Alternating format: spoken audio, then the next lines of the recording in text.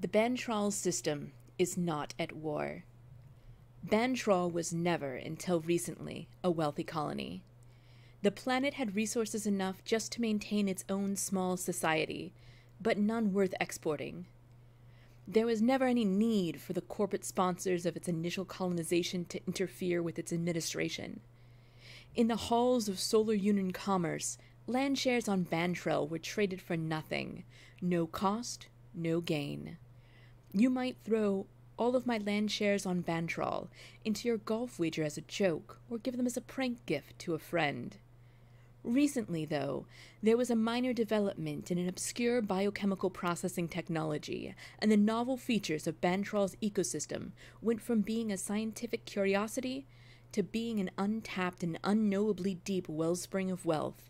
Land shares on Bantrall are no longer an ignored asterisk on anyone's balance sheet. The handover of administration and power from the descendants of Bantrall's original Terran colonists to the newly interested legal right holders, the self-proclaimed landowners, has been cheerful, orderly, and mutually profitable. There have been a few isolated spats, of course, but there have been practically no protracted, bitter, bloody war of resistance between the displaced Bantrest aristocracy and the off-world landowners. And when landowners use the threat of violence to force hereditary great families to give up their land, keeping them on as guides and entertainers, it's cheerful. And when they offer them in exchange a negligible sum, it's mutually profitable. And when a fiery company of Bantrest irregulars responds by raiding their holdings and seizing arms and materials against future battles, and local insurrections take advantage of the upset by forcibly occupying biochemical processing facilities, and the landowners respond with a ruthless crackdown in martial law, these are a few isolated spats. Now, to admit otherwise would be to invite the intervention of the Terran Transit Authority's mediation and peacekeeping forces. And then no one would get rich from Bantrall but the TTA.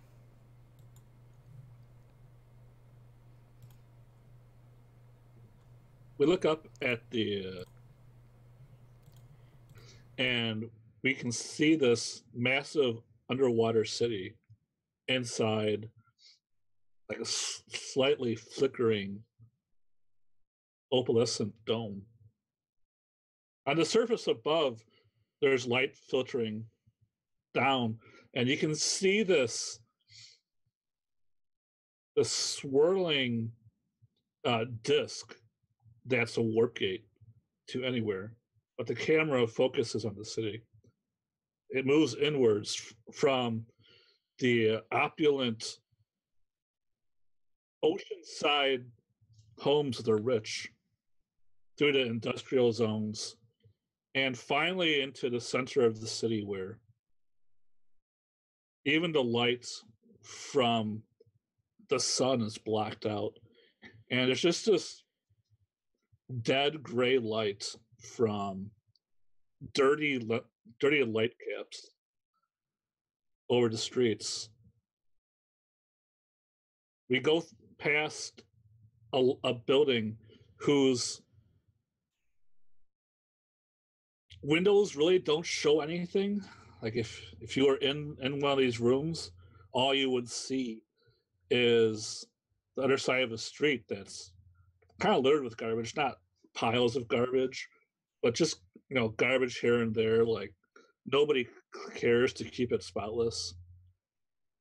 But the windows are really just there so that the landowners can walk around in the street and look in people's windows and see what their tenants are up to.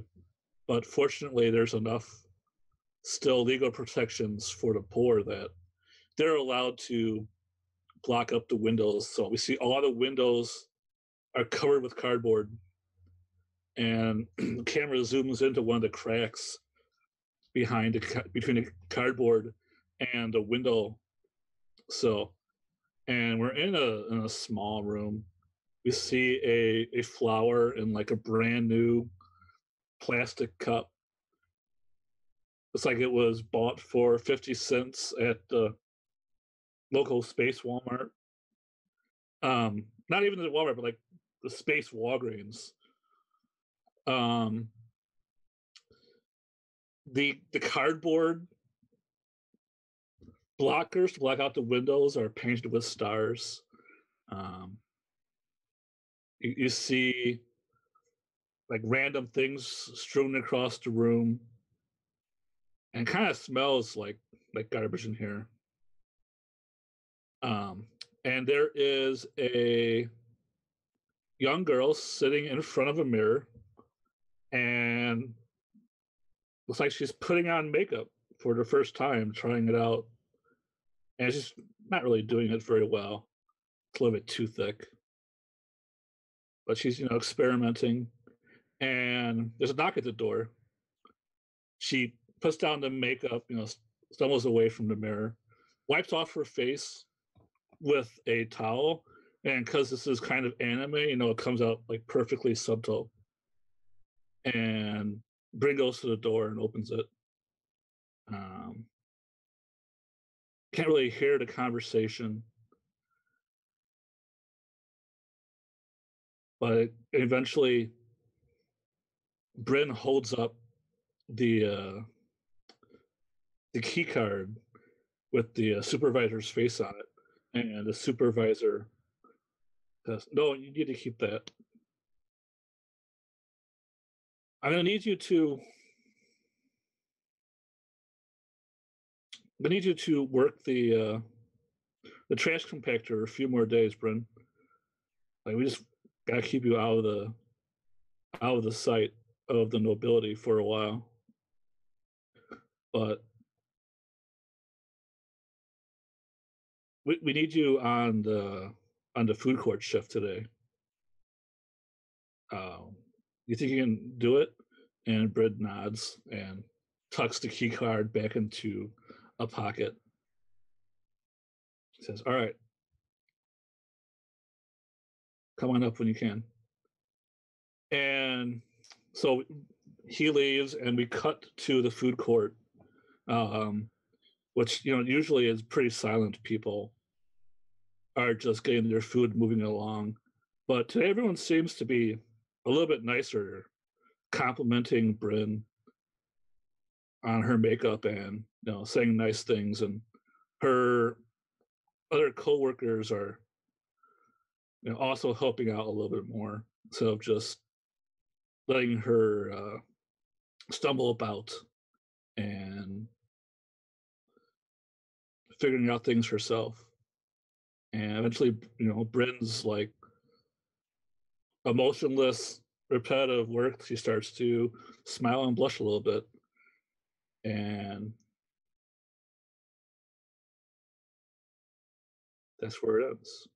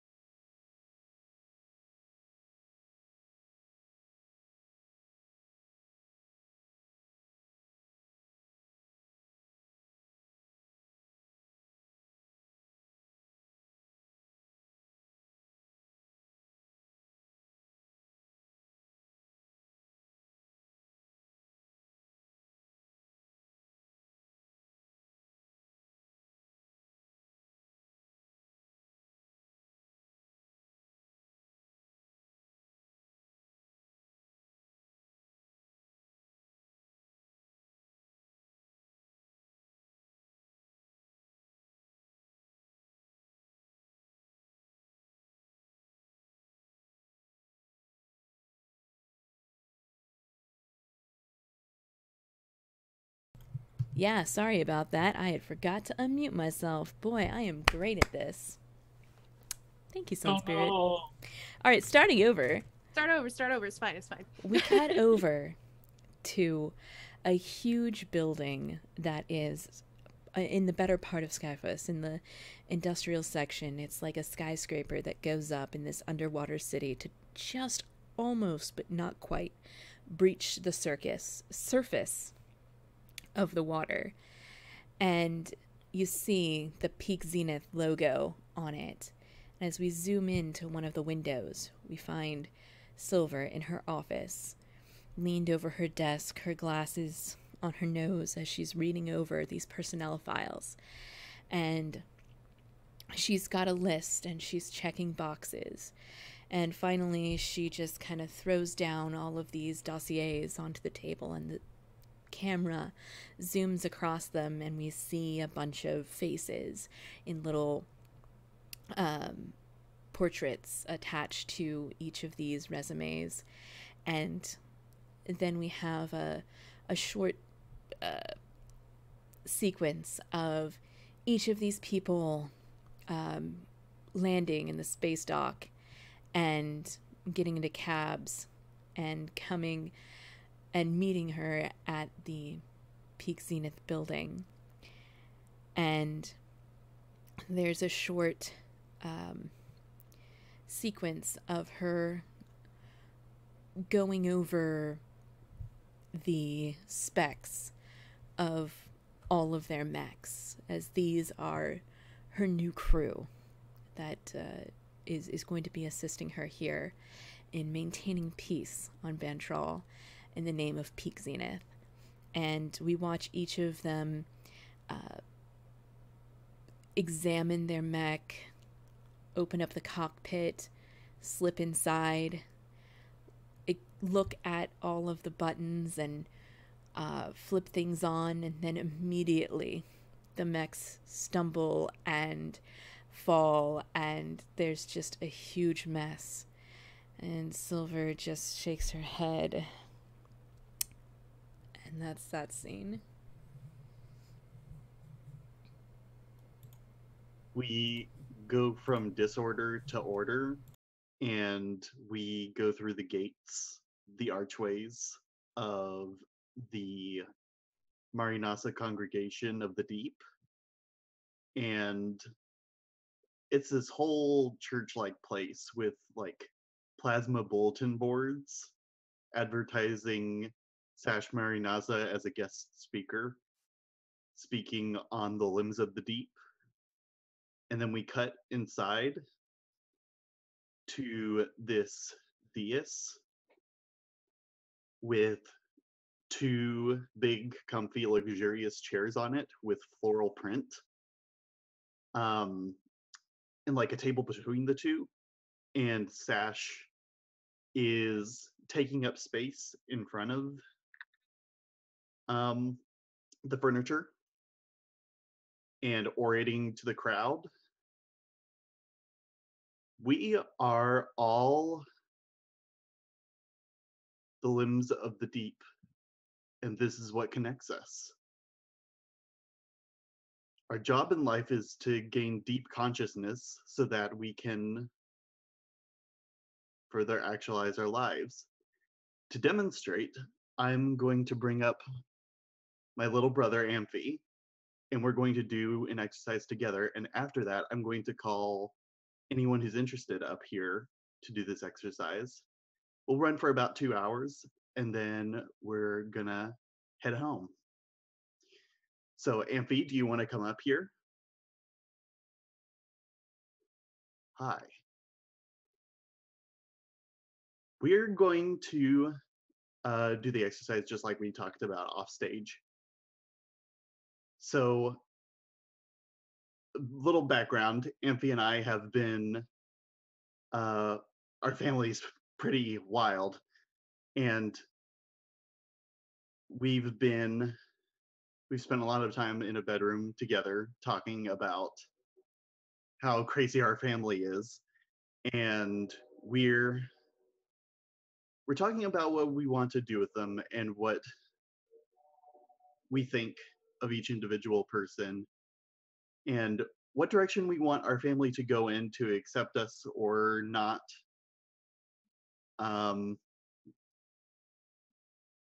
Amphi,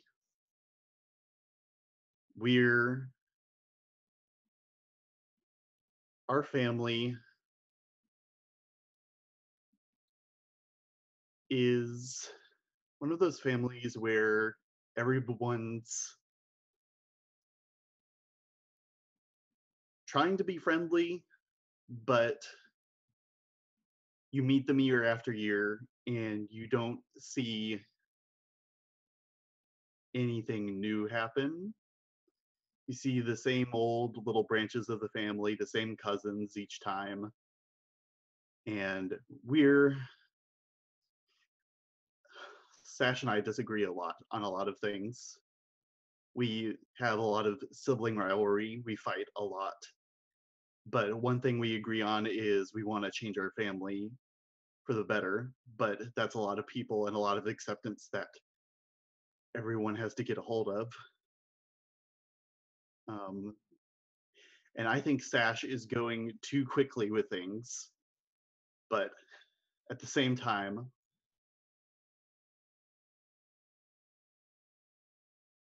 to practice deep consciousness together, I have to recognize that that is also what I appreciate about Sash.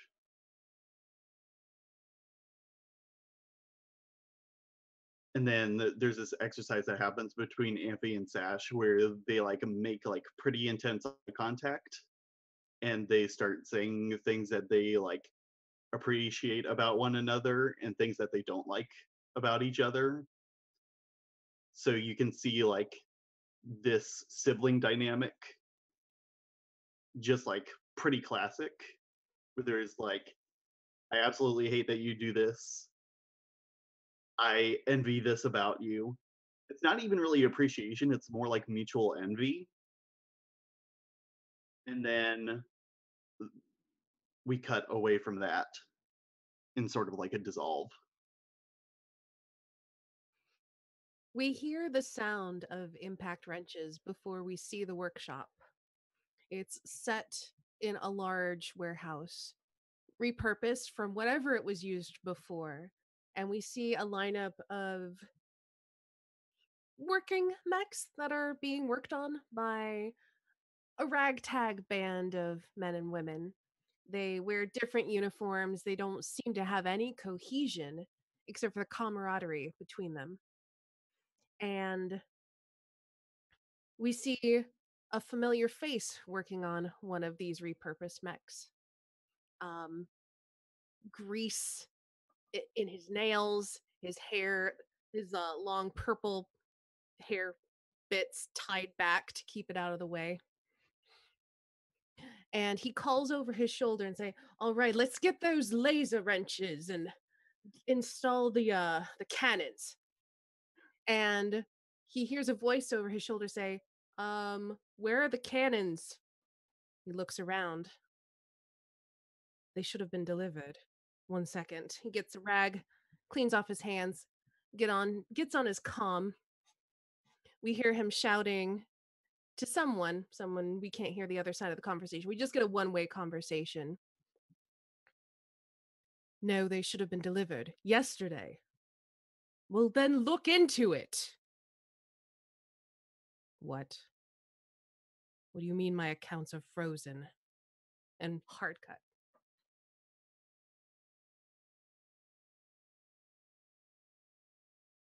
Dun dun dun. Wild. All right. I think it's my turn to start a game, right? Yep. So I'm not sure who I'm going to have this with. So let me ask Astani. Yeah.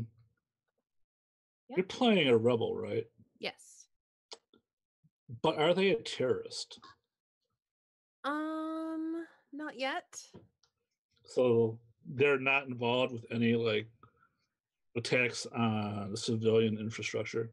I don't think that they would, because they're more against, like, they would do terrorist stuff but against like landowner structures, and if they see any resurgence of nobility trying to do stuff that they should not be doing, they're up on that too.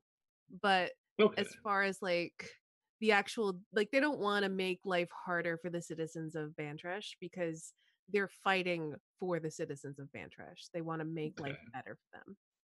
There's the idea. That didn't work out. Sorry. Adam, Sasha's like a musician, right? What kind of scene do they play at?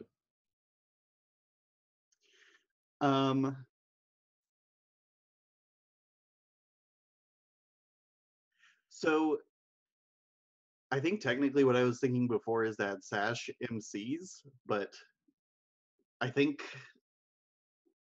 they are also a DJ, because I think that's maybe the scene where they like learned to like, I think that's the like maybe the place where they got like their stage vibe presence, where like they take up a lot of space because like your arms have to be on dials and switches and stuff. To pretend I'm not a huge nerd who doesn't know anything about music. Yeah. And what's the difference between a DJ and an MC? An MC is more in the front trying to hype up the crowd, and a DJ is actually like managing all the sound engineering, more back behind like a divider and whatever. Do you think you ever have a crowd of Beatles like fangirls chasing you after a show? Oh yeah. Let's do that then. Mm-hmm. And also some DJs will MC for themselves and like do the hard work of hyping up the crowd and like managing sound stuff all at the same time, and that's a little wild. That's cool. I'm glad you explained it to me. Yeah. All right. So I feel like you're the quarry here. Amazing. Yeah, you're being chased by a mob of I guess boys and girls, and you have like if I catch you, you're gonna have to like get kissed and sign things and all those other things you just don't want to do right now because you're tired after a show. I don't know. What's your motivation? Do you even want to get away? I absolutely do, because I'm even afraid of my own phone at the moment. I'm trying to find seclusion from folks. All right. Well, you're the query. Where are you going? Where is safety for you? Oh, I mean, like it's got to be like an underwater limousine, right? All right. There's a limo with like bouncers surrounding it. Yeah. Some kind of security. Yes. Yeah, I see it. All right. Well, you're the quarry. I mean, we're not in our mobile frames. This makes no sense. So. So yeah, you're the quarry. You choose what the challenges are. What do I have to do to get an autograph? Okay. This is my first time playing a chase, and one of my favorite implementations of a chase. Oh gosh, this is my first time looking at these questions, so I'm gonna say I lead a dizzying course through Switchback and Blind. Follow me if you want, but throw. On Tails, you're lost and won't be able to find your own way back. So I think we're like moving through like red rope kind of areas, and then like down through hallways and stuff. But then I don't actually go down one of the hallways. Yeah, I think the fans are like just pushing through all the ropes, and some of them are like ducking under. I think Bryn's like ducking under one of the ropes, and she's pretty fast actually. She's like able to keep it in front of the crowd and not get trampled. But I don't know how much stamina you have growing up in space. I'm gonna throw. If I remember how to throw. I think this is how I throw. Oh, that works. Yep. That's a fail, right? Okay. Yep. So I'm getting Tails. lost. Yep, you're lost and you won't be able to find your own way back. Yeah, so I'm in this dark hallway, and there's a strobing exit sign, and a flight of stairs, and the crowd is behind me. I climb up the stairs, and look out windows to see what's going on. What's your? I think, or is that the? Or am I lost? No. I think the chase is still going on, right? Yeah. Yeah. You Okay. just won't be able to find your way back, but you're still Okay. chasing. Mhm. All right. Cool. Okay. Still getting a hang of this game real quick. Cool. So I have to lead you through more challenges. And one of them has to be an admission. Okay. And the third one has to be. Yep. The Unless other you ones don't have to unless be. you do the game. Like you can pick an admission whenever you want. Mhm. The third one has to be unless you pick the one and win that says I need not choose any admissions during the chase. So you can do that. Cool. I think I've kind of lost you at this point, so I'm going to do an admission to give you some ground. Let's take a look.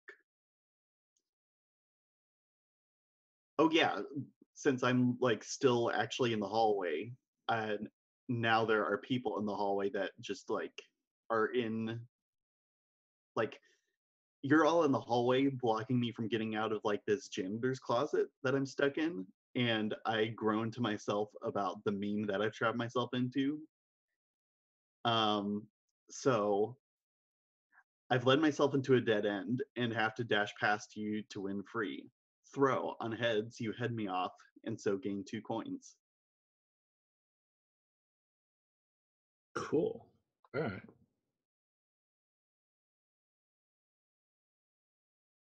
Oh, I fail again. I sure hope I'm doing this right. Let me just try a few times. Are you choosing a random side? Oh, it is working right. Yeah, Okay. it works. You just failed. I just like curse you, roll 20. I fail, and I guess Sash just runs right past Bryn on the Mhm. stairway, and she's like, "Wait a minute!" Mhm. And then she starts chasing you again. There's a cutaway Sash! shot. Sash! There's a cutaway shot back to the janitor's closet where Sash left their mask behind and plugged into like the intercom. So it made it sound like, because the quality on the speakerphones on their mask are really clear. So like the audio is the same. So when it comes out of the speaker, it sounds like it's actually them speaking from like another room. So then Nice. Sash has their mask off now and is not easily recognizable, and there's sound coming from another direction. So, but like now we're on the third one, so I have to make another admission. So I think like I still look back at you, and you're nearer than I thought. Throw on heads. You put on a burst of speed, and so gain 2 coins. So I'm like, there's the recognition, and I might get trampled. Yeah. Nope. Roll 20 wants you to escape. Mhm. So I'm chasing you, and I'm not catching up. And worse, the crowd of fans is now swarming up the stairs on either side. They're starting to get between you and me.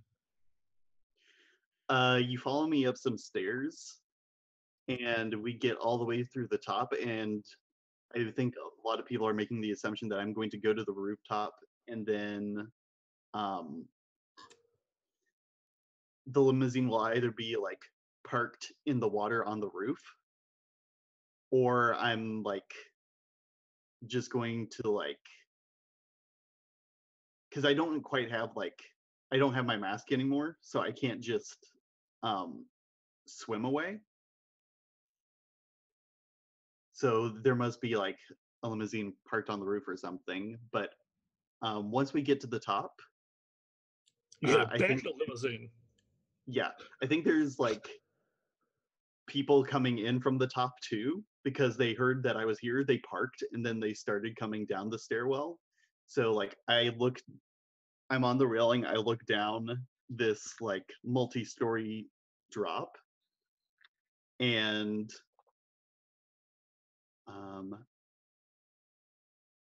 not that one.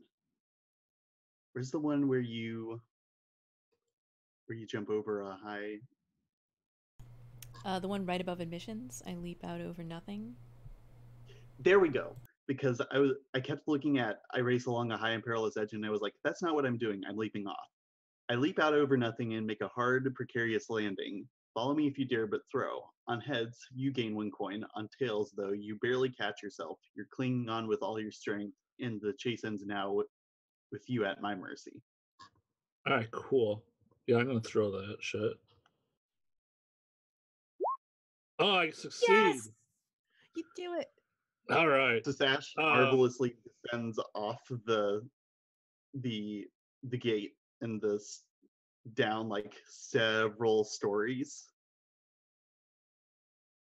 Yeah, like you're descending, and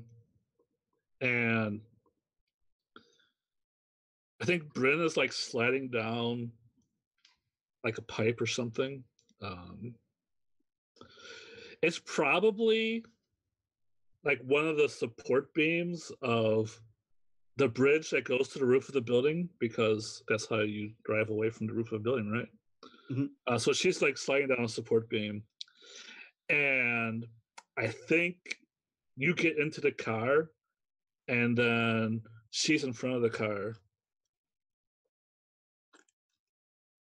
And let's see here. So we have the same amount of coins, I think. Is that right? No, you have more. They didn't get any. You only No, got one, but that's more. I failed, so shouldn't they have? No, because all they of didn't. all the things were like you getting lost or you not being able.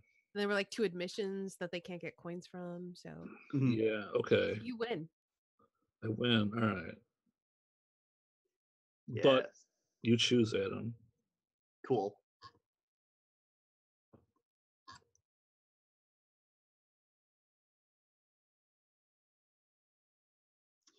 Oh yeah, this makes sense. I'm exhausted and you overtake me. All right. So I guess you don't quite make it to your car. Yeah. You're almost there, and Brenna's like runs up to you, and she like looks at you, and you're not moving, and she looks behind her, and the crowd's still like not here yet. They're like going down like the fire escapes and everything, but nobody's quite that crazy to slide down like she was. Yeah. So like, you just see like people waving and cheering it on, and Bryn's like, "Oh, well, I didn't expect." Like she didn't say anything like this, but she didn't expect to actually be the one that catches you. Yeah. I so remember she you. just like, no, you don't. Can you get me out of here? Say this. What? Yeah, sure. Just get me out of here. And then I like take whatever you want me to sign. I've got a pen and. What's wrong? This crowd's very talk about bad fandoms. Let me breathe. Does she look back and like some of them have knives or something? Like what's going on?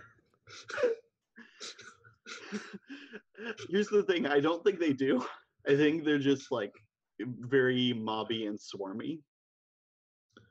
All right, so I think Bryn basically just like puts her shoulder under yours, and surprisingly pretty strong when she straightens up, and is able to like kind of carry you to your car. Oh my gosh. I have an idea for a future game with Bryn now.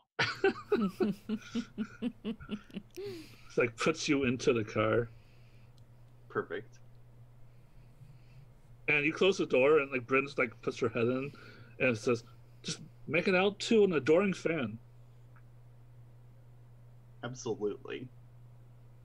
And Sash's phone goes off again, and then just like a face happens. Like, Yeah, like big rattle. Okay. Cool. I think that's the game. All right. Does Bryn get her autograph, or Oh yeah. That was. does she just like close the window and drive away? Like screw you. No. This was a part of the deal. I was signing it on the way. Okay, cool. Yeah. And I like don't the know, I don't idea. feel like it's like an autograph book. I feel like it's some kind of like merchandise you would sell, like some kind of raver like beer or something. I was thinking like a hat for some reason. Yeah, yeah. Is it like a baseball cap or something else? Because I've seen. Like, what's your style? Yeah, that's the question that. Is it I'm a asking. mask? Yes. The mask. Yes, it is, but it's like. Okay. It's like full face as opposed to like the regular air mask. All right, cool. Yeah. Are you signed it inside or the outside? The outside is black, so I think I have like this like really cool like neon metallic purple marker and Cool. this like super swooshy clean autograph, super legible. Nice, Iconic. perfect. Mm-hmm. And now Bryn can wear that, and no one will know who she is. Yes. That's Except for Right that along the girl that forehead, got- right here, where the is where the autograph is. All right, cool. Yep. That was good. I loved that. That was really, really good. That was really I love good. that too. Good game. All right. So now we now we have a commercial break, and then when we come back, it says 8 years ago,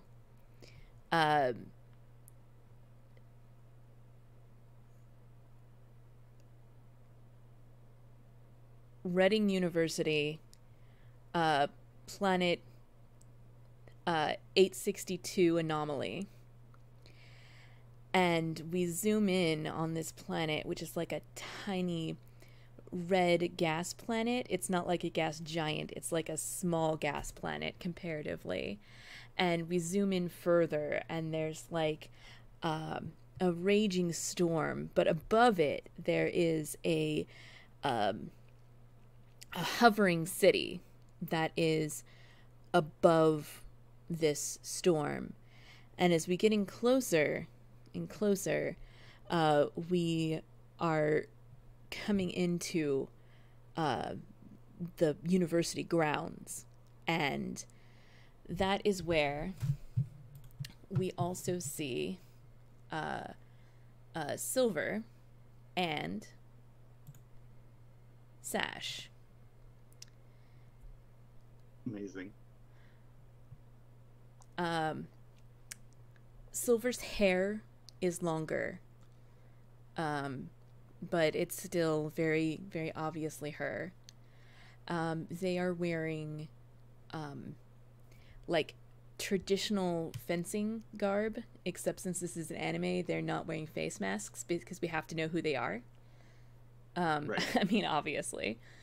And she's squaring off against Sash. What does Sash from 8 years ago look like?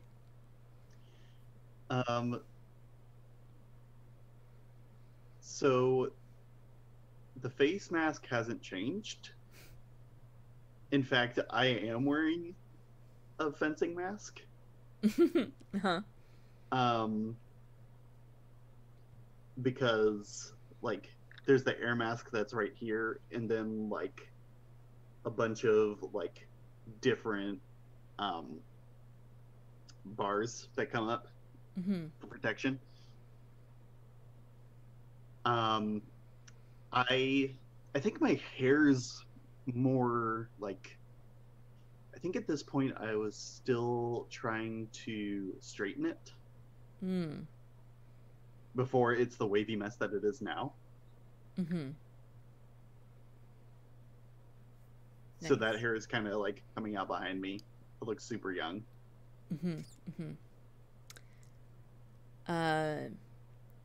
So yeah, at this point in our lives, who do you think is better with a sword?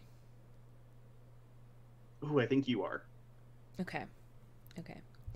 Then I begin with a leading question. After we bow respectively towards each other, I simply circle you. We circle each other, sword tips touching. What do you say to me as we initiate this dance of swords?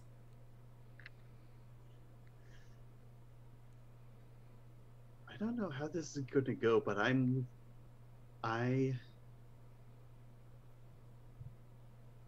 wouldn't it be fun if I won this one? You're gonna have to work for it. I know. Oh, I guess also another thing that you notice about Sash is that their demeanor is completely different than they are 8 years ago. That's like almost the most glaring detail. They're like super mellow at this point in their lives instead of like big, speak loudly, take up space. No, not right now.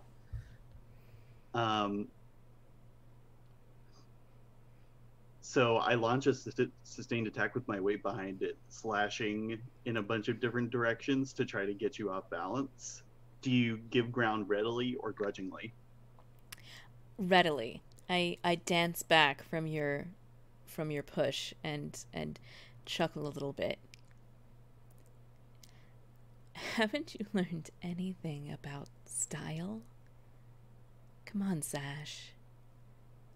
It's not all about throwing your weight around. Said I have to work for it. And I come back and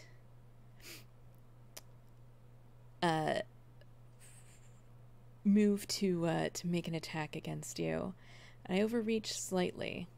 You have an opportunity to take a dirty little cut. Do you take it? Absolutely. And I say, this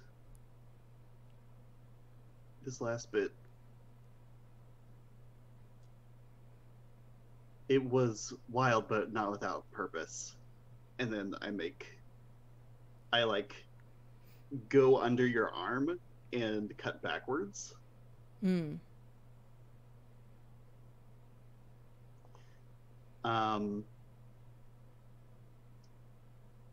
then I start to I stay there too long, like I don't know that the fight isn't over yet. Do I draw you out, or do you recognize the ploy and hold steady?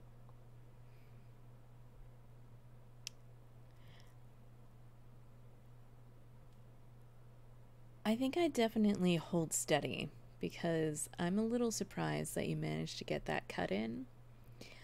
And so when you falter for a moment, I take the moment to regroup myself. Absolutely. And after I have regrouped, I launch back at you and we lock swords, and your mouth is near my ear. What do you say? 1-0 still means I win. It's not over yet. Oh, really? I thought it was. And then you thrust perilously close to my face. Do you cut me? Where? As our swords are locked and you say you think it's over, I slide my sword up the length of your sword and just barely touch the edge of your hair, and a lock goes flying off. without actually breaking your skin. Mm-hmm. And so just you see the hair piece fly away as she and then breaks away that the two of them are further apart. Oh, Silver, hair doesn't count as a point, only torso and head. Right, and like as you say that, I've turned around and come back at you, and I touch you, cutting across a rib. Do you withdraw and run, or do you rejoin the fight? As I've spun around and caught you from behind. I have to rejoin the fight because now it will just be a tie. Mm. And a tie just means that, oh, I'm making progress, but still not a win. Mm-hmm. So I have to, like, regain the 1 point advantage. Are we past the statute of limitations where I can ask? Yes, we are. Question? Cool. Far past it.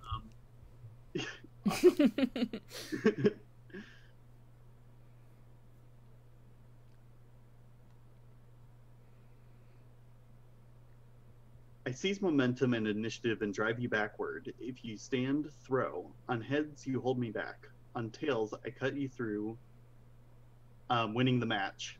Do you stand or do you allow yourself to be driven?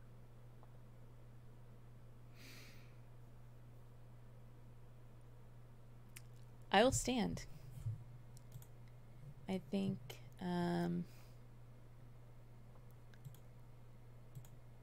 Cool. I think she's got the I think she's got a bad case of the prides. Mm-hmm. And now it's personal. All right, let me flip back over here. Let's try it. Random side. There we go. Woohoo. All On right. heads, you hold me back. Yeah, you come at me again, just pushing as hard as you can, and I manage to block you blow for blow, and I don't move backwards. But as you continue to pound on me, and I don't move backwards this time. Finally, you get in a good hit, and you knock my sword rattling out of my hands. Do you allow me to recover it, or must I submit?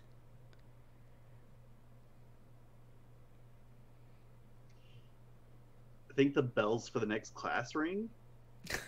And I say, I really wanted to win that one, but it's a draw, Silver. But that's different than a loss for me. And then I offer you a hand and pull you back up. Mm-hmm. Oh, you are getting better, Sash. I'll give you that.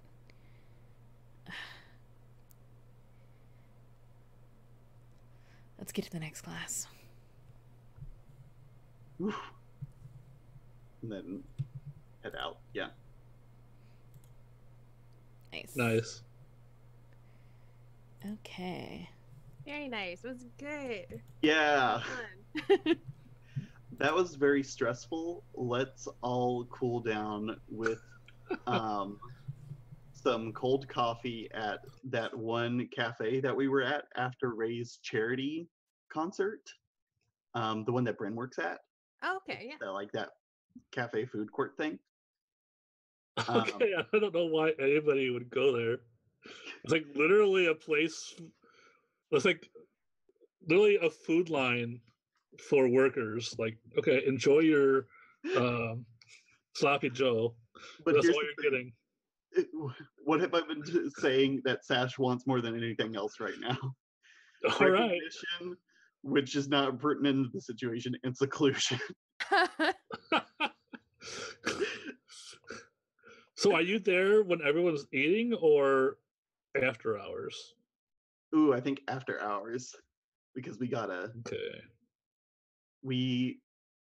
There has been some alcohol snuck in this like etched Bantrish flask, Nice. and we're filling the glasses where you can get your own water with whiskey instead. And we're also having. Did you break in? I did. But. And who is there? I think everyone can be there if they want. Who are you specifically inviting? Yeah. Bryn, of course, because Okay. Okay. work there. And is this a conversation over food? Is that the Yep. game? Okay.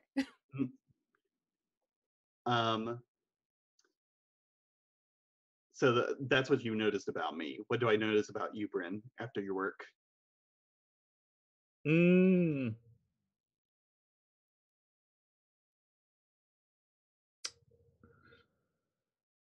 notice she was dragging something with her down the hallway. That's why she was up in the middle of the night. She left it in the hallway in like a corner in the dark. And then she came in like she caught you and started questioning you so that she had control of the situation and you didn't go snooping. Mm-hmm. I also definitely want to be there. Amazing. I think I saw like your car pull up or something. Mm-hmm. And then you get out and break into this place, and I'm just like, what the heck are they doing? And so I just kind of went and followed you. I think Silver is definitely not there. So I feel like that makes sense. Cool. So, who has the lowest social standing here? Well, actually, that doesn't work. I was gonna say that's kind of a complicated question because, like, Bryn is a complicated character. Am I in charge of the situation? Do you feel in charge? I mean, kind of, considering you're sort of supposed to be there and they're sort of not. Yeah. All right. I guess I'm in charge. Well, then who has the lowest standing, though? Yeah. I mean, technically, I didn't do anything wrong. I'm just poking my head in a window for right now. Maybe it's Sash then? So Sash is like... Yeah, Sash is the one who did something wrong. I'm just kind of a bystander. Go to jail for breaking entry. I'm sure that won't make the papers. Yeah. You somehow managed to take this out of the context of, like, broad social standing, and now Sash is on the bottom. That doesn't make any sense. Very good. So I go first. On my turn, I have to choose one or more of my conversational partners, and I have to choose a thing to do. Let's go at the top of the list. Let's ask a topical question. That sounds like fun.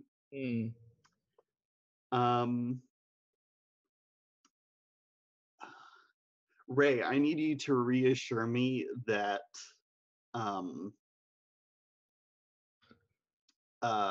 prices of Bantraphyll are rising because I don't have my phone with me. Can I? Wait, I did that backwards. I'm still in the dual mindset where I'm asking you to do things for me. Let's switch around who's doing that. I hope to convince you that the price of Bantraphyll is rising because I have my phone with me and I'm showing you on my phone. Can I? Oh, I see.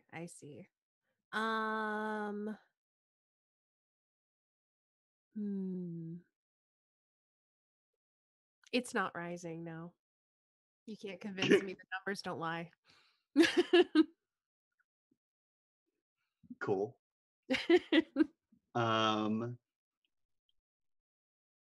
Who goes next? I think Bryn lets loose that she actually knows a lot more about the stock prices. She says, well, that's just Class A stock. What about Class B and F?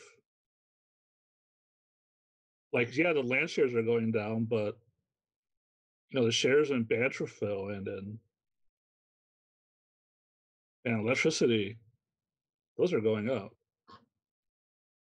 Show me where you're getting this from. And I pass you my phone. Ray also looks surprised. Points at, like, she points at a TV, like, that's where, and she, like, goes with the phone. Obviously, she pretends not to know. Maybe it's what you pick up on. Like she's like just claims not to know how to look up share prices on a phone. Mm-hmm. When it's like probably the easiest thing to do on Banjo. It's probably like your homepage. And she's like, oh, no. Something gives you away to me. What is it? Not Sash, Bryn.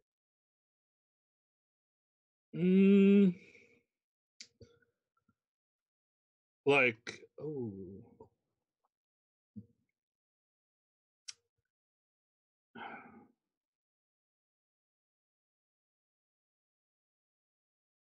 In what way do I give myself away? That is up to you. Because there are so many ways. Pick a way and pick a thing.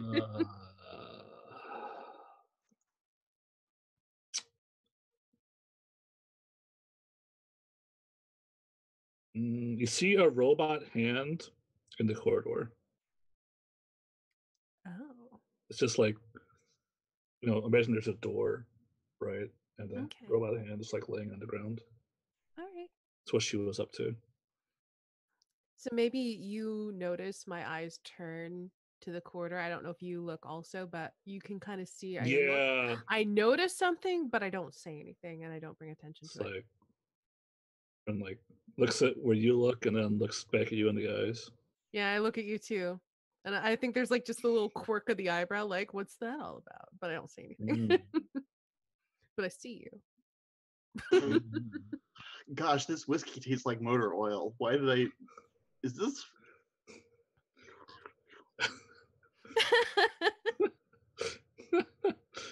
Can a flask rust? That's me passing to say something about the food. Bryn, it's your turn. Okay.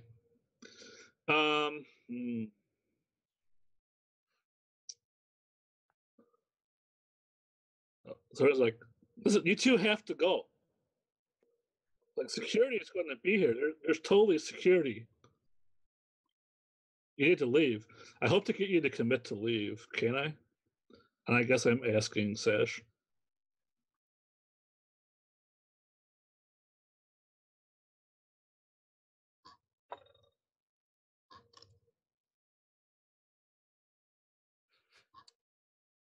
Oh, that's a hard question. I love that it's a hard question. No, you can't. No. Oh, this is fantastic. I'm so glad I'm here.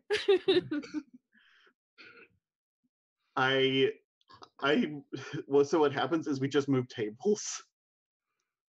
Oh yeah, I think what happens is that instead of convincing Sash to leave, Ray ends up climbing in through the window, and then we move tables. No, this is the worst. And I think like I don't know, maybe we're sharing this motor oil whiskey or whatever, and I say something really like low-key offensive about the nobility. Do you let me recover gracefully or do you hold it against me? Like I say it really casually, like I'm not trying to intentionally offend you. It's just like I wasn't even thinking that it would be something offensive. But do you still hold it against me? So it might help if we define the offense a little better. So I think the offense is that so like all of the noble names either like in English mean like they're all like nouns of things. Yeah. And a mistake that people often make is they end up theming people based on the names of their houses. So like Sash's house name, for example, is Marinasa. So like the stereotype is that like underwater, and then like Sash actually lives in Skyphos, so it's a whole thing. And I let you recover gracefully, but I call you out on stereotyping the Bantrash by their house names. And like I apologize and say like I didn't mean to. It's Like, fine. yeah, we have a moment. Yeah, exactly.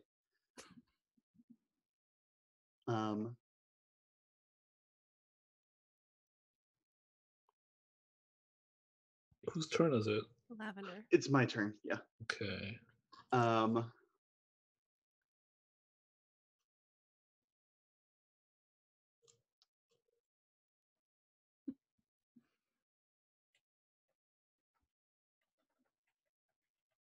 So I in turn make my own ignorant social or diplomatic blunder. I'm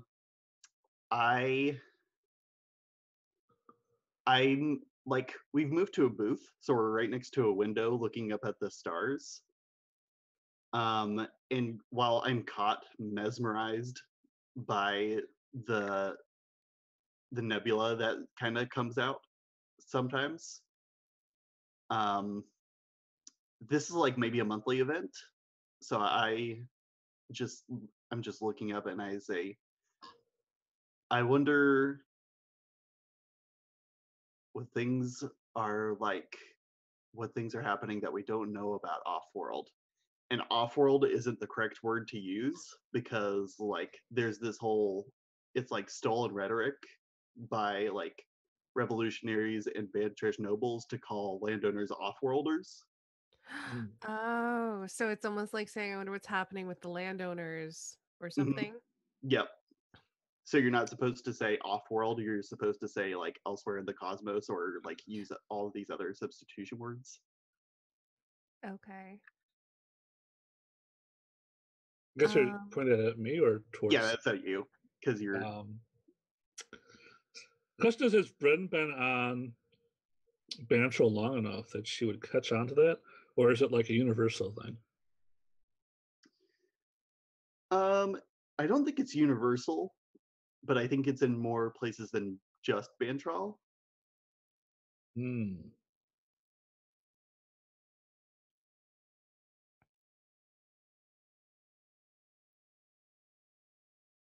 I think it doesn't, like, Bryn doesn't notice it, which probably limits greatly the places she could come from. Like, probably, like, the original colonies and Earth, like, they don't consider that bad because it was a whole part of the culture to expand to the universe. Mm-hmm. So you just deadpan it, and I'll just recover on my own and be like, yeah. Oh, I should have said. And then I look at Ray and I say, I go on my own. And I don't really correct myself. I just kind of keep looking outside the window. I think I just kind of shrug and say, it's not like anybody's perfect. Well, if you're not going to leave, I might as well get you something to eat. Well, Bryn goes to the cafeteria and warms up some canned ravioli. Yes. For the two of you. And she comes back, puts it on the table. I'm feeling expansive. What do you want to know about me? Who?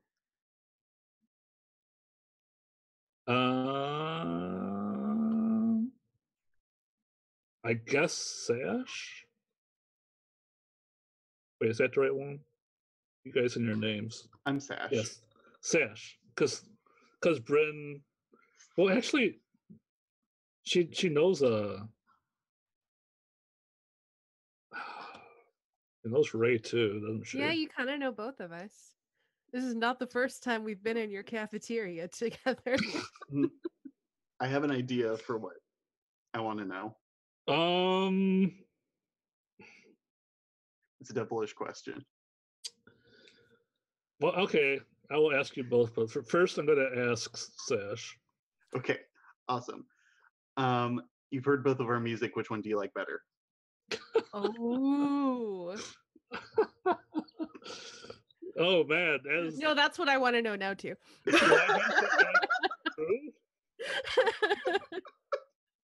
Damn.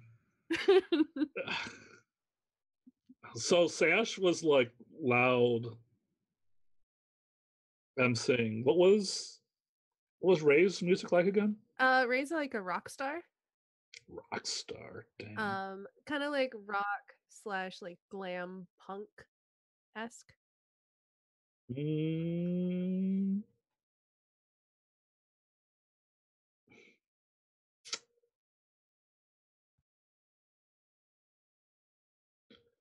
I don't think Bren likes Ray for her music, so we're gonna say Sash. I am so hurt.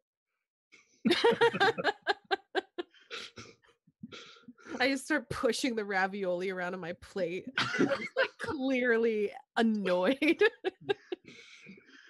But you're really pretty.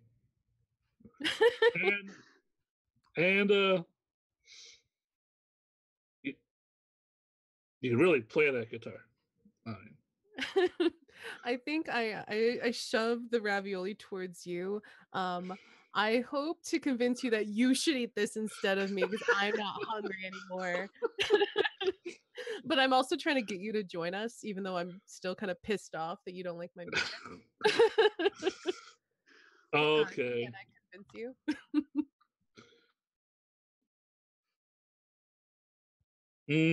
Like this is Like I'm being really tsundere right now.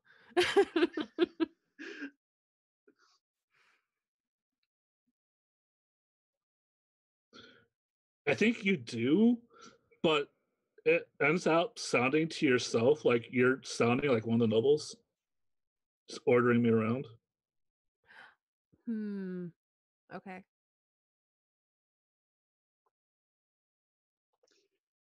I'm going to engage in an actual improvised conversation with Ray. Ray, I've been getting calls about it all week, but I've actually been ignoring them. When's our next concert together? You've been ignoring calls about me. Okay, so first the girl says she hates my music. You won't pick up my agent's calls. Ugh. I'll pick up your calls. It's in 2 weeks. Oh, that's longer away than I thought it would be. So, Well, I've got that charity thing on Friday, and then there's the talk show on Tuesday, the guest spot on Wednesday. It's just they had to push it back a little. That's why you've been getting all the calls, I assume.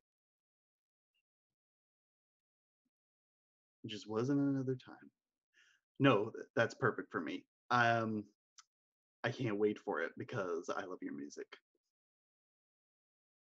I sit up a little straighter. I am very shallow and like it when people compliment my music. I love the way you paint genre in your music. Well, I always enjoy you emceeing the event. You do a pretty good job. So are you two like a thing? I love the awkward pause. I think that's kind of the thing is that like we don't talk about it. If anything has happened, we don't talk about it, and it's like nothing official, probably. Yeah. So Sash jumps in and then says, one of my jobs is to MC for Ray's concerts. And they do a very good job at it, I should say. That's really cool. So you have your own thing, but then you kind of work together. We're both a little all over the place. That's saying something. It's nice to have a moment to get away from everything. Yeah.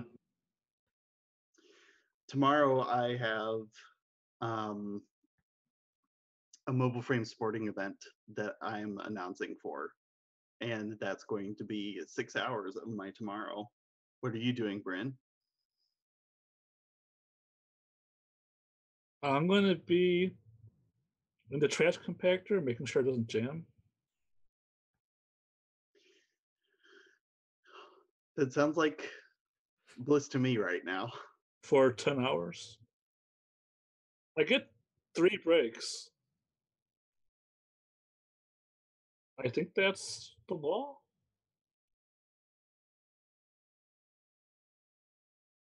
I'd take that. Not forever, but especially for tomorrow. Really? Yeah, I don't know. Sports aren't really my thing. I like announcing, but it's a lot of research to put in to a sport I don't really find all that interesting.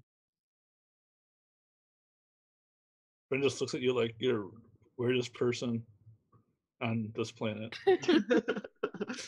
Amazing. I think it's your turn, Bryn, because that was my turn taking an improvised conversation. Which was weird.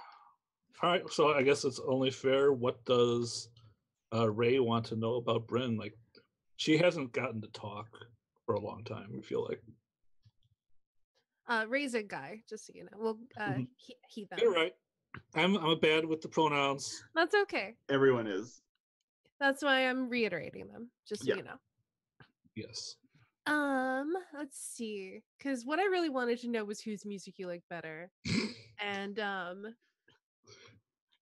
Sash and so let's see. What do I want to know now? What could I get you to do to like my music better? Jeez. If it's even possible. And if it's not possible, that's fine too. But I'm really kind of stuck on that now. It's a thorn in my side.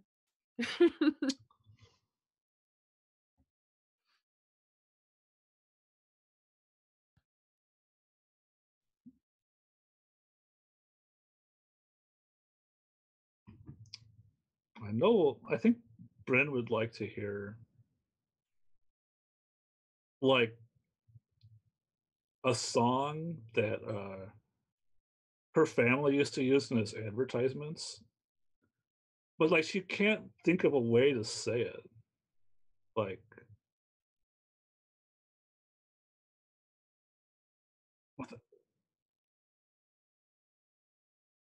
that it's just like it's like that song. Like my family had a song where we replaced the lyrics of the song with like our family name and like our vacation adventures. Oh, that's adorable. It's a really good song. But Bryn's like,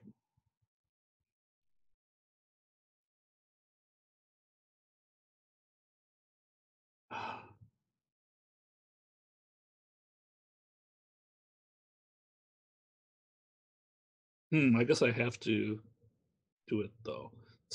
You don't So have to. I mean, the question is, what do you want to know about me? That's what I wanted to know. There may not be an answer that you're willing to yeah, give. I think that's totally fair. but I think like you definitely notice like she knows for sure, but she can't ask for it. Okay, that's fair. It's very obvious. Okay. Let me look at the questions.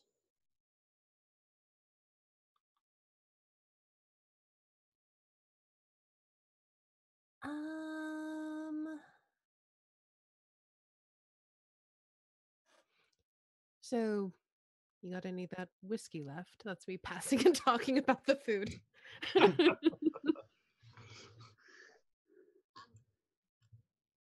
Yeah, there's still a lot in here. It's not like a small flask either. It's like a like a big ol', and it's Yeah. kind of because Like a there's got to little- be room for the etching of the Skyphos landscape on it. absolutely. So it's pretty big. Is it like an underwater landscape where the sky is like water or Mhm. cool? And there's like sun emanations like coming out the bottom as like rays of light. Yeah. Give it a little shake and then Yeah. So there's a pause in conversation, and I start playing on my phone, and I bring up Oh, this is another thing that I did. And I show you um, the recording of me at my parents' like church organization thing. Sometimes I do guest speaking for religious events too. This is one of my more rare things, but it's something I'm kind of interested in. And like Sash is being very meek about like being religious and stuff like that because it's just like it's a little vulnerable and like can ruffle feathers sometimes. But that's actually not the important part. The important part is that in the background there's this like disproportionately expensive plasma projector that Sash is controlling with like you can pick up on cues that Sash is controlling like the shapes in the plasma projector with their hands.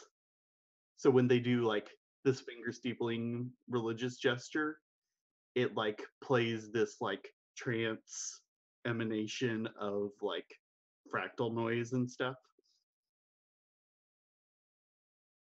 And then Nice. when they switch to like having their hands open, it starts to like reveal the bulletin for who's going to be speaking next week because this is the gesture for I'm about to close my speech. So I accidentally spilled the secret that my mech has freestyle plasma projectors. I cover it gracefully, but you pick up on it anyway. Who picks up on it, or do both of us pick up on it? Ooh. I want to say both because I'm Okay. showing it to both of you. I think Bryn's like, is it you with all that noise? You're gonna wake up everybody.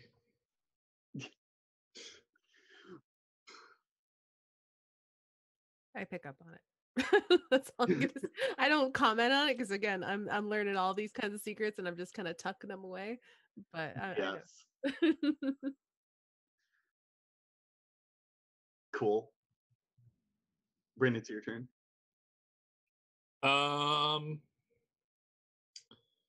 Ray, I need you to reassure me that I'm not being ungrateful for giving me out of jail. Can you do that? Yeah, because I don't think that I feel like you owe me anything. Like to me, it's not a Cool. big deal, right? Because like you didn't do anything wrong. You didn't deserve to go to jail anyway. Sweet.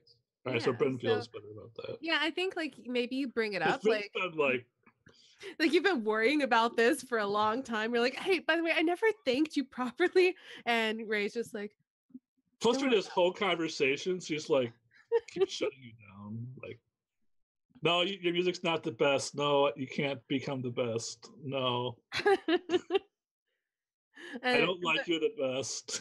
You're like, but at the end of the day, that doesn't matter because what matters is that you didn't deserve to go to jail. And like, even though Ray's music is super important to him, I think we get a moment of vulnerability here in that I think he starts to say something really kind of quietly passionate about how important the people how important Bantraphyll is to him and how important not just his fans are, even though he loves his fans, but like just the people in general. They've been given like a really rough hand, especially since the landowners came in and started, like really putting their boot down on things. And it's just really important for him to make sure that Bantraphyll is still a good place for good people, where good people can like make a life for themselves. And I think we just cool. get this moment of like just like he's very much a showman. He's very much like almost always on or like has that like artistic thing going on thing or whatever. But we get a moment of like actual honest feeling from him. Uh But I still really hope you don't bring up that one time that we were at that party and I got wasted and I like made out with the ice sculpture Sash, do you?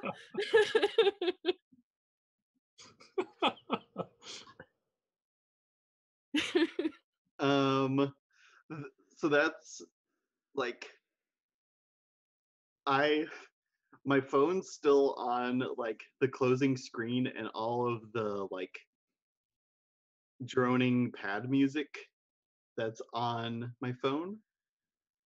Just like and then like I consider my phone to be off, but then it auto plays to the video that I took of you making out with the ice sculpture, and then I just I go, can't believe you kept that video. I tried to grab your phone from you. how could I not keep it? How many likes does this video have?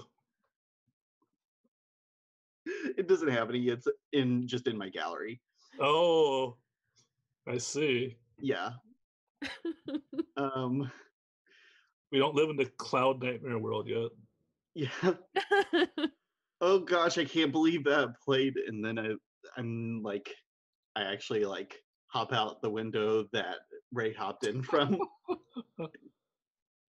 I don't think you can get away that easily, and I'm chasing you.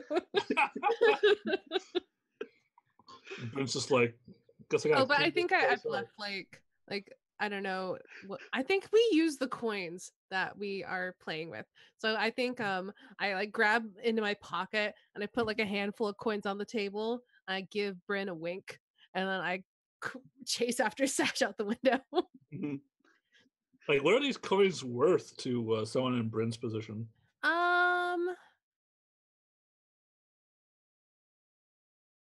That is a good question. I don't think it's like life changing or anything.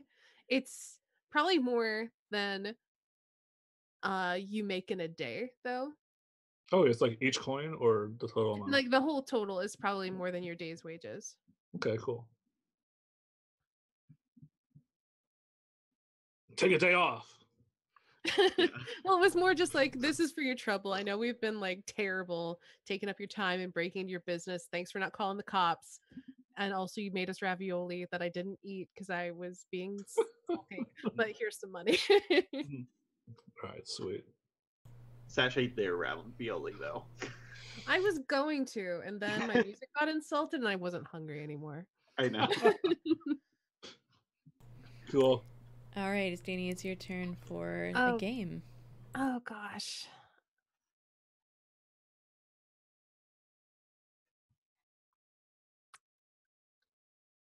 I am torn between two games.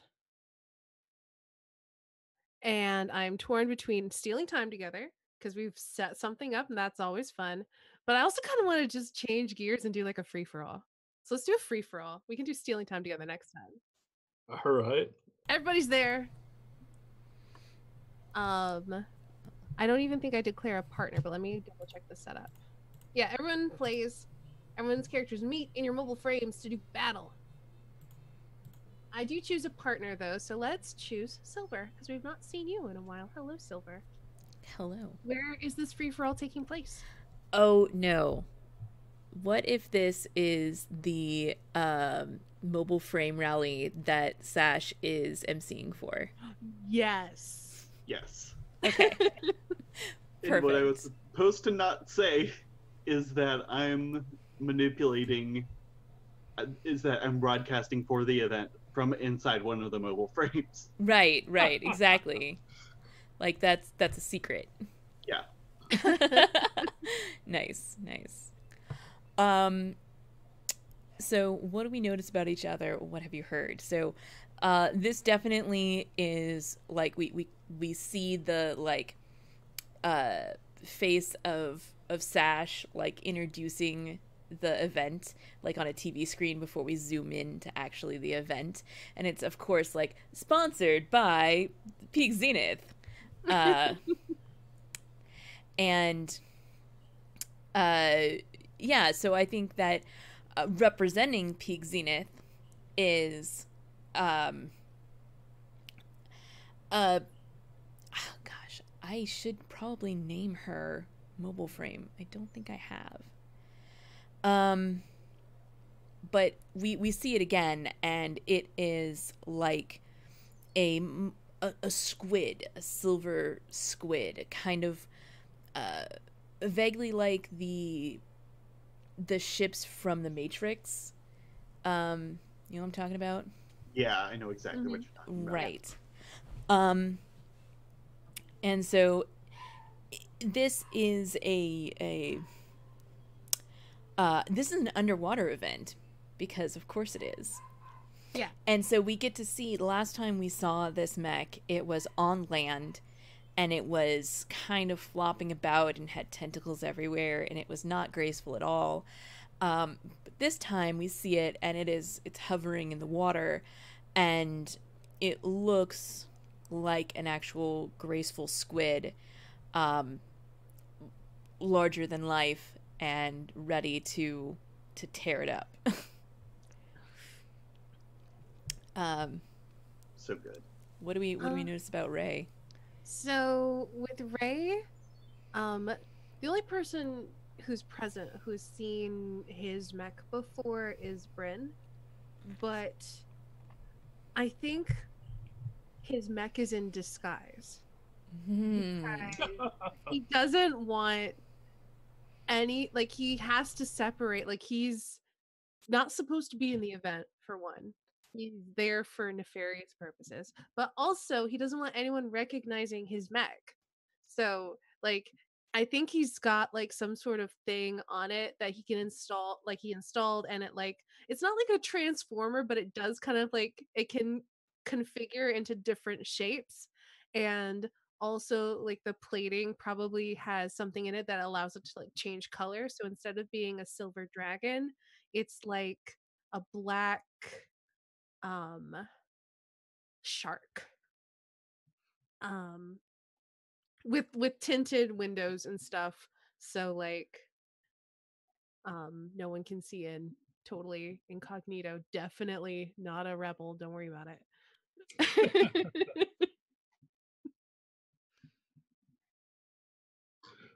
Yeah, I don't think Britain would be invited either. So I think that you can see her mech like standing on top of underwater ridge, ready to jump down to fight as soon as this dragon thing gets involved. But Bryn herself is like standing in the crowd. Um, like there's this rope, I think, that the first protective rope before there's the mosh pit. And she's just standing there in front of the stage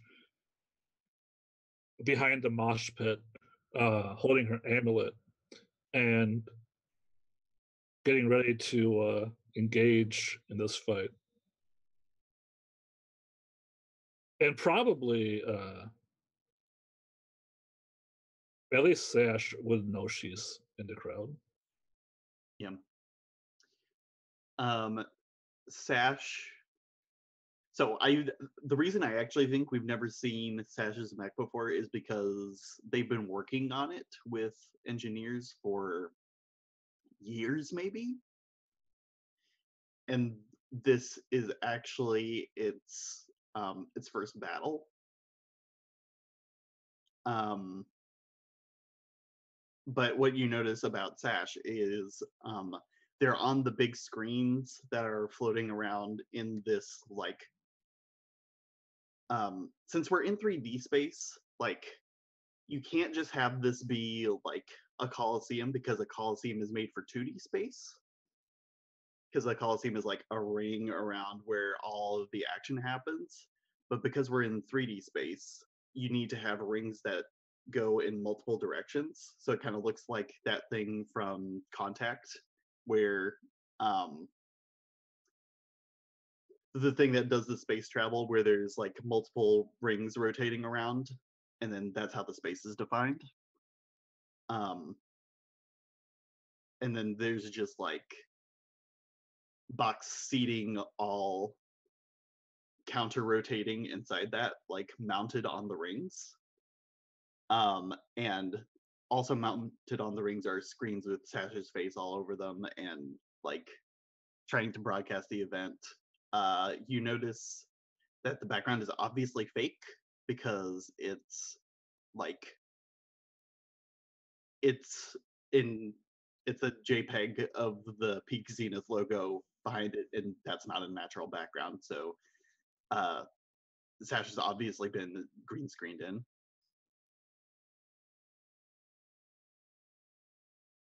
Muted. I love the idea that you have a green screen in your mech. Yeah. Nice. That feels very Sash to me. Yeah, it does. Yeah. Like Mhm. Sash's secret streamer. Love it. Yeah. All right. We each get 2 turns. I get to go first. Okay. Mhm.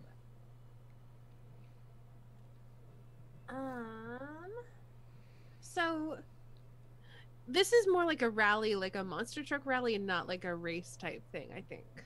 Mm-hmm, So it's definitely a battle. mm-hmm. Where we're all trying to destroy each other. I mean, not really destroy, but you know, like Put out a commission. Yeah, decommission each other. There we go. That's better. Win in the pro wrestling sense. Yes. Let's see. I should have been looking at questions while people were describing stuff.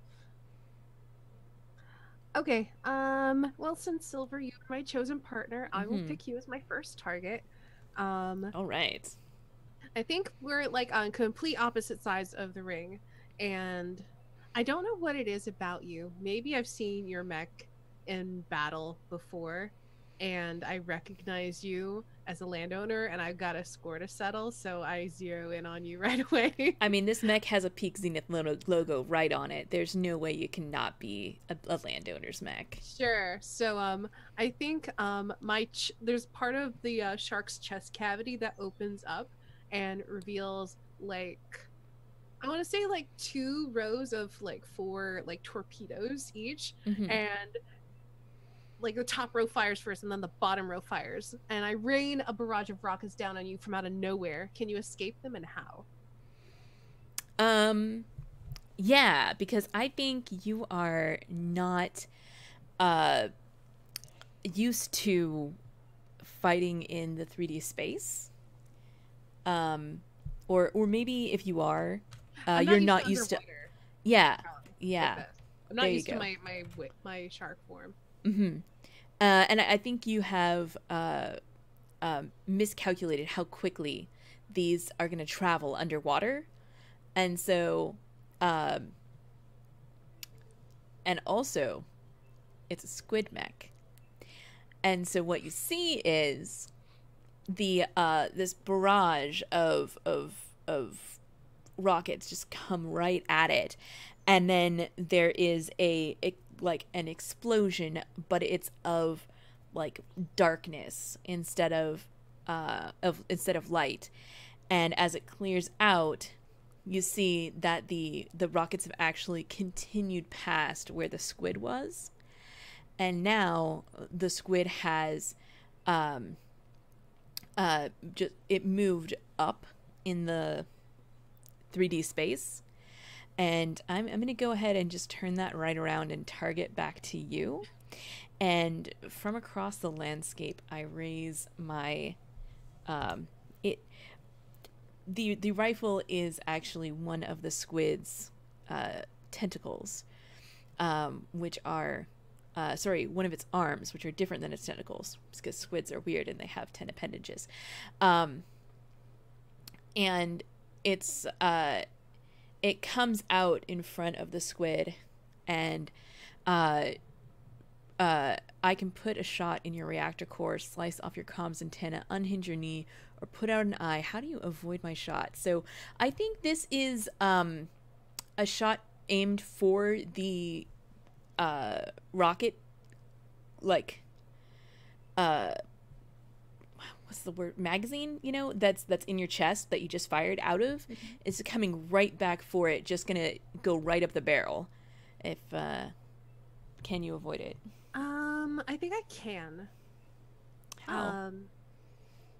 So my mech can transform, and so you see the shark basically grow an arm out of nowhere. Okay. And I think everyone's kind of surprised because I think transforming mechs are not really a thing. Totally. This is kind of like a new thing. So it like grows like it's not really an arm. It's more of like a claw, a foreclaw of maybe like a dragon. Right.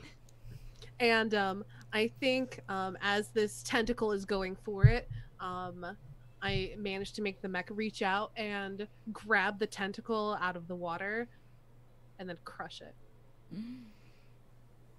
Yeah. All right. Awesome.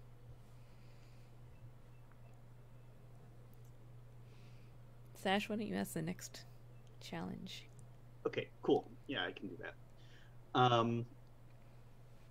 While you two are locked in combat, Sash's mech has just like disappeared from the main focus of combat and returns when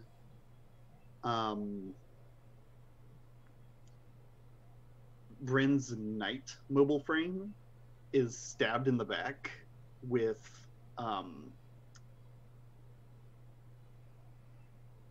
this like, what do you call those things on the sun that they're like rings of plasma and stuff like that? Sunspots? Solar flare? Yeah, the flare. Solar flare is pretty close. So there's like this blue solar flare, and this is just like beautiful how it's happening. Sash's mobile frame doesn't even like look to have like any weapons. Like there's no plasma cutters or anything, so it's just like pretty like a graphic designer designed these like rays of light that are just like expanding and like Jacob's laddering through your mech and through to the other side, just like slicing through the cockpit. Can your frame take it, and how?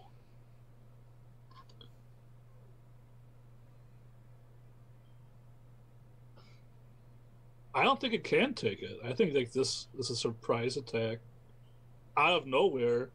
I think it slices through the cockpit. You see it as empty, and the frame like kind of just slumps on the ground, twitching. Pieces you cut off seem to like melt into thin air, and Or thin water. yeah. There's some cavitation pops as they disappear, and then I think your mech and everyone else's mech gets that unidentified warp gate detected. Warp signature. Unidentified warp signature detected. That gives me flashbacks.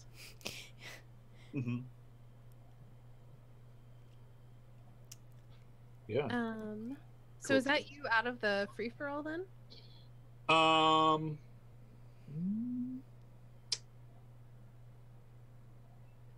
Because it would be your turn next. Might But, be. but if I you- think I'm going to say like Sash, how you can take advantage of this. Do you do so, or do you just count this as one down and go on to the next one? I count this as one down, but then I start trying to like rip off metal from your mech, so that, because Sash's mech is not big at all. It's like maybe it's relatively tiny. It's like 12 feet tall Oh wow. That's compared pretty to small. like these dragons and stuff. Mm-hmm. And I'm trying to disappear from the combat again by hiding inside the shreds of your mech. All right, sure, that's cool. Like maybe I hide inside of your thigh. Yeah, like you rip the leg off and you hide inside of it. Yeah. But I gotta warn you, if you do that too long, you're going to get warp gated somewhere. Interesting. I'll just have to be surprised by that. Mm-hmm. Yeah. So I'm not out yet. Next turn, that leg's gonna warp gate you somewhere if you're still inside it. Cool. Okay. right, so back to me. Mm-hmm. Let's see.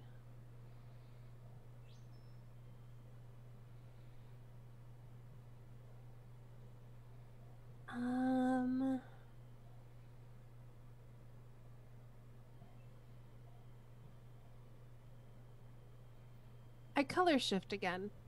That's how I keep to cover.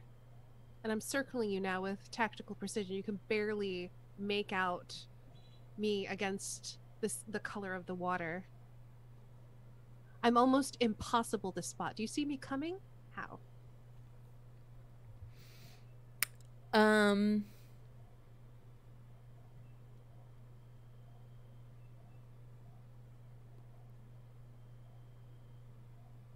No, I don't think I do. I think I'm busy. Like, we cut to me inside of my cockpit, and I've got like 5 windows open, and I'm trying to initiate a trace on this unidentified warp signature. I have totally forgotten what I was doing in the battle. Okay, cool. So even if you, even if I could have spotted you, I can't. So yeah, you managed to come in and get a couple of good hits on me. That snaps me back into the moment, and suddenly there are 8 tentacles wrapped around your shark thing. I'm on your back. Can you shake me? I'm literally on your back. My tentacles. You are literally on my back, yeah, with tentacles. I think the only way that I'm able to shake you is by getting rid of my shark form entirely.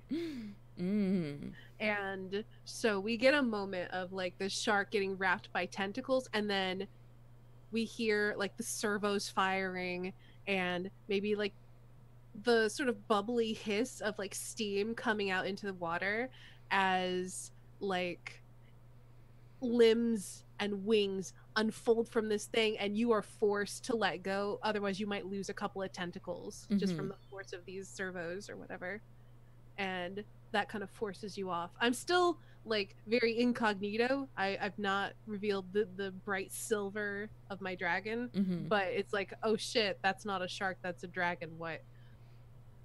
Nice.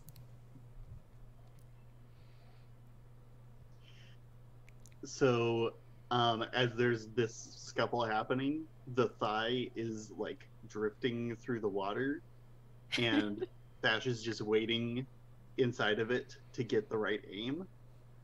And while that's happening, they use that time to like charge, like, so you know how like Symmetra had, I don't know if she still has it, but she had like these like charge plasma things that were super slow but did a lot of damage. And like everybody avoided them every single time, so you had to like lock people down. The neutral B. Yep. That's what Sash is doing. So I guess this is almost like the rifle one. Far across the landscape, I'm charging this plasma shot. I can put a shot in your reactor core, slice off your comms antenna, unhinge your knee, put out your eye. Do you avoid my shot? How? Whom? I am targeting the dragon that's slowly evolving. I think it depends on what you're aiming for. What are you aiming for? Oh, that's a choice. Okay. I'm going to like slice off the dragon's head, of course. I think the only reason I'm able to avoid your shot is that I'm in this tangle with this squid, and so I'm having to do massively evasive maneuvers just to try to avoid getting locked down by this squid.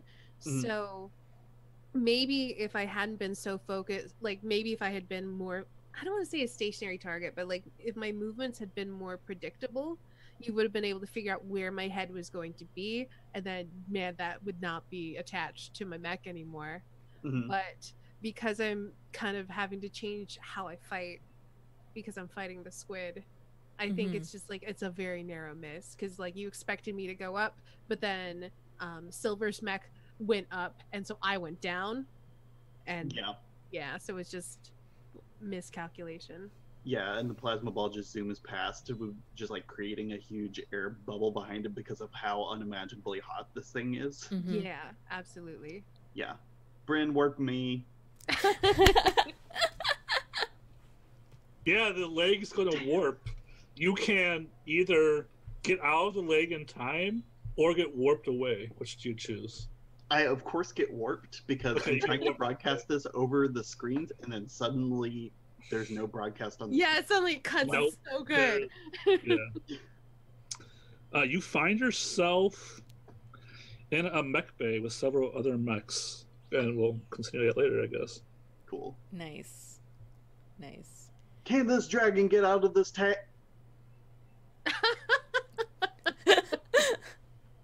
Exactly like that. All right, so I gotta choose an end for the battle. Let's see.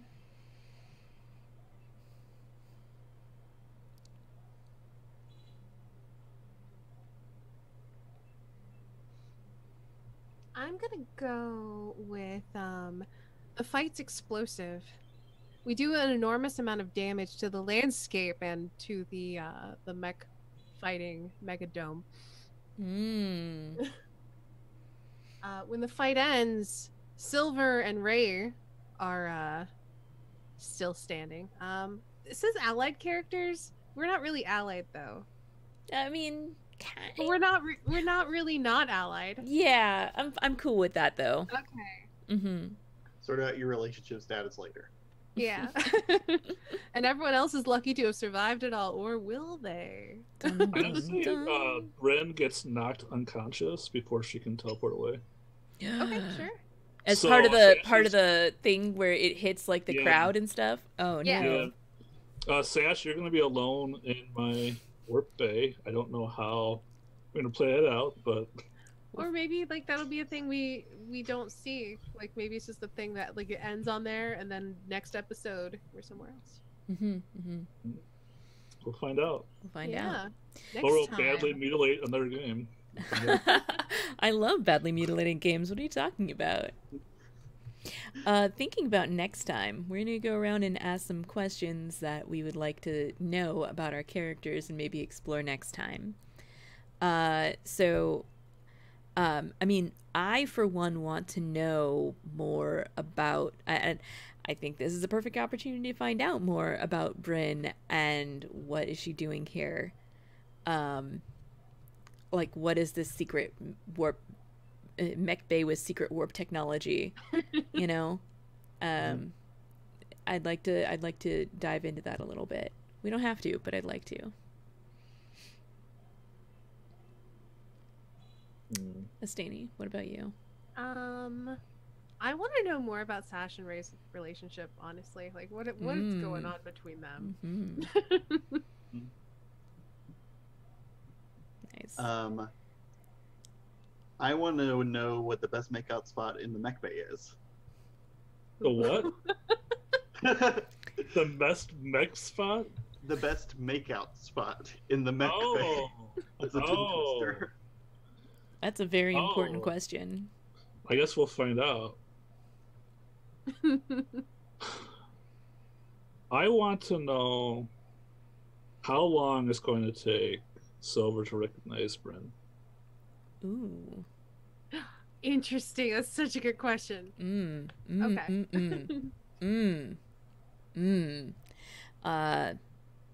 is a very good question. I think she would probably she might have visited that academy to visit like an older brother or sister.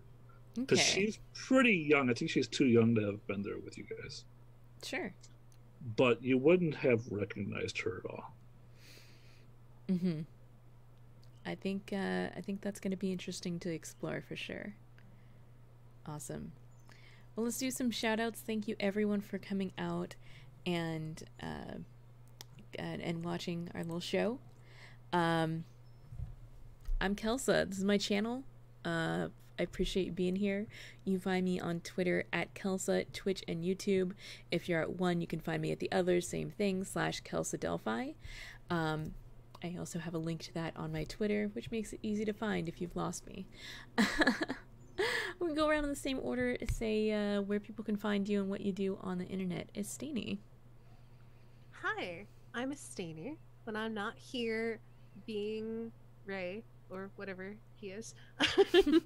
I have my own Twitch channel over at twitch.tv/Astainer where I do variety gameplay stuff, and I also do art. I did all the art for the show, so if you like my art, check that out. I have a Patreon, patreon.com/Astainy. You can check out my Instagram at Astainy Art. That's basically it. Beautiful. I'm Lavender. I'm taking a break from social media until I finish my game. That's reasonable and fair. Yep. One notable achievement that I made in the process of making a game that's very challenging to make is I managed to 3D model an eye that's like photorealistic. Oh, cool. I'll share the MP4 file with this little group, but y'all don't get to see it until the final thing's out. Yeah, but I want to see it. It's real good. I'm gonna show you. Yay. I'm excited. Me. Yeah, you can't find me this week because my game's on hiatus.